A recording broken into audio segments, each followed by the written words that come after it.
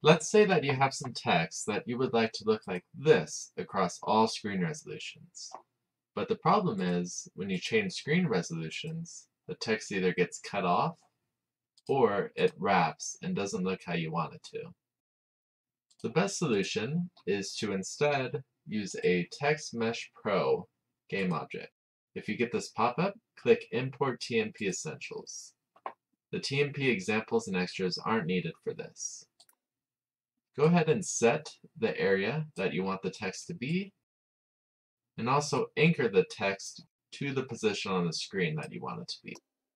Now you have the option for AutoSize, which you can increase the max size that you want the text to be and set the minimum size that you'd want the text to be.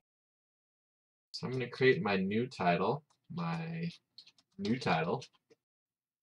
and now if I were to reduce the size of the screen resolution or change the area that my text game object is, the text will scale with it.